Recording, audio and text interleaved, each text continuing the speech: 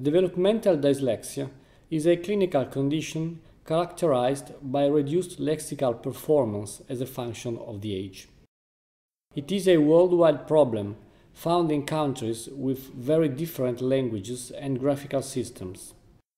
Its prevalence ranges from 1% in Egypt up to 20–25% in Brazil. In general, its average prevalence in the world is about 3–5%. Its etiology is not yet clear.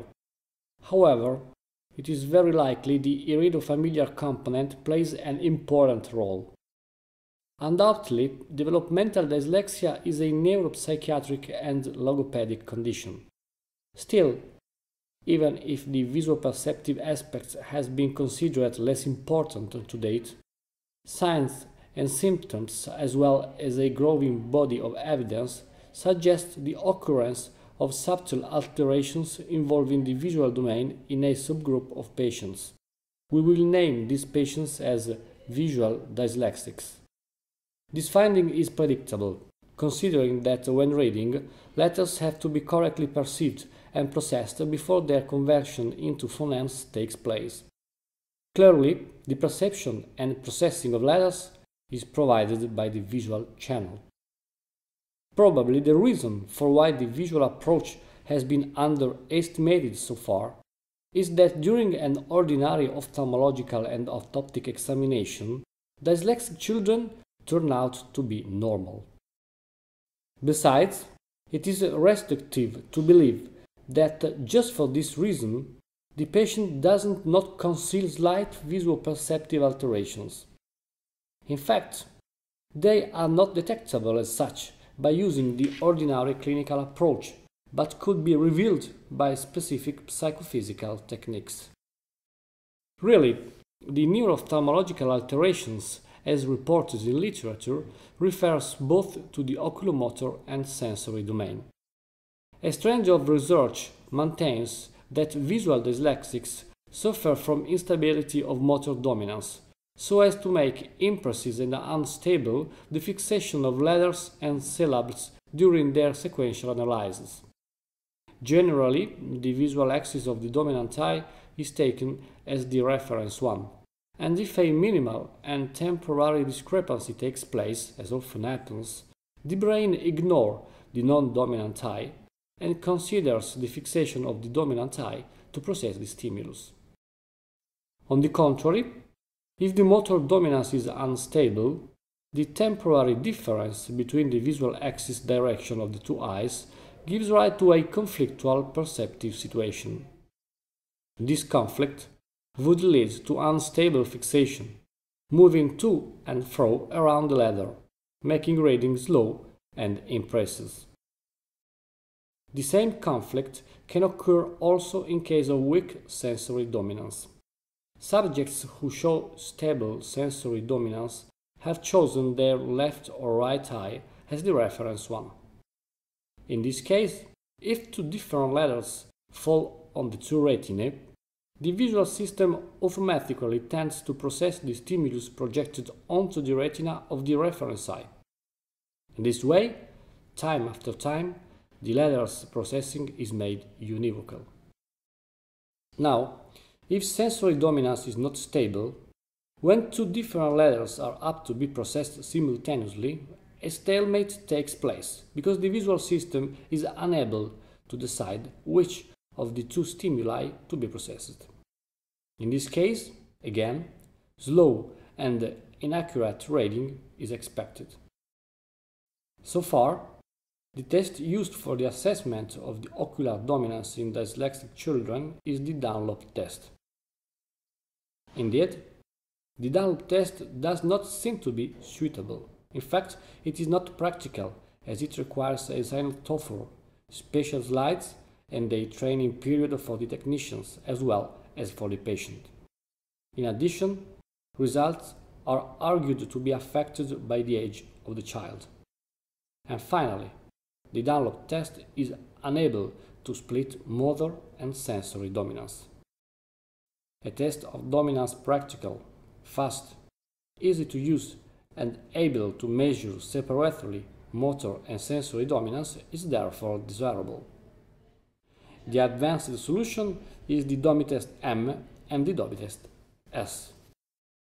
A second stream of research has highlighted in a subgroup of dyslexics subtle visuoperceptive alterations involving one of the two visual pathways, the magnocellular system.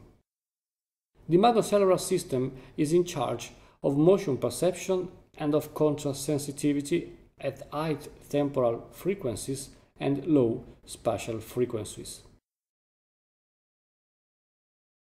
Indeed, contrast sensitivity studies have found a magnocellular impairment in a consistent proportion of dyslexics. As a matter of fact, a class of patients seem to be less sensitive to contrast of gratings of spatial frequency below 1.5 cycles per degree and temporal frequency higher than 10 Hz. If on the one hand, the way this impairment affects reading is unclear, on the other hand, such a contrast sensitivity deficit can be regarded as an epiphenomenon, a marker of visual dyslexics. It is desirable, therefore, a test specifically devised to measure contrast sensitivity at the very low spatial frequencies, as found to be defective in dyslexic patients. The exam available in the Tetra platform satisfies this need. It measures contrast sensitivity at spatial frequencies of 0.5, 0.75, 1.5 till to 12 cycles per degree. Moreover, it is driven by a staircase type algorithm which makes the contrast sensitivity assessment very fast, taking less than 2 minutes. An interesting subject, also under a rehabilitative point of view, is the finding of increased lateral masking, also known as crowding, in many dyslexic patients. Normally, adjoining letters making up a word tend to influence or mask each other, so that their perception is made more difficult compared to the same characters presented separately. The closer are the letters, the stronger is the lateral masking. Beyond a given spatial interval, called critical spacing, the reciprocal masking ceases. Now, in many dyslexics, the critical spacing is found to be wider. For this reason, adjoining letters that normally do not mask each other in patients are crowded. As a matter of fact, widening the interval between characters often improves the lexical function in disabled readers. It is shown that abnormal crowding, that is to say wider critical spacing, may depend on abnormal spatial relationship perception. According to this hypothesis, in dyslexics, the visual space would be shrunk along the horizontal axis and stretched along the vertical one. We define this condition vertical anisotropy. Presumably, as a perceptive consequence of this abnormality, adjoining letters are illusory perceived closer, that is to say, the critical spacing turns out to be larger. The estimate of the spatial relationship perception and related anisotropy would be therefore an important tool for correctly evaluate the visuoperceptive impairment in each single patient. For this purpose, a specific psychophysical test aimed at evaluating spatial relationship perception and the related vertical anisotropy has been devised, the eidomorphometry. Finally, in each patient it is desirable to assess how and to what extent the alleged visuomotor and visuosensory alteration affect the lexical task.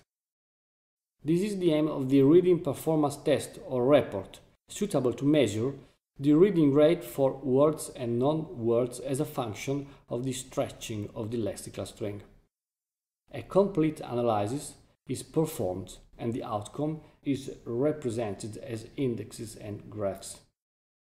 In conclusion, DOMI test M, DOMI test S, eidomorphometry, and the report complement each other in the Tetra platform are the solution for those who intend to study the lexical function under the visuoperceptive perspective.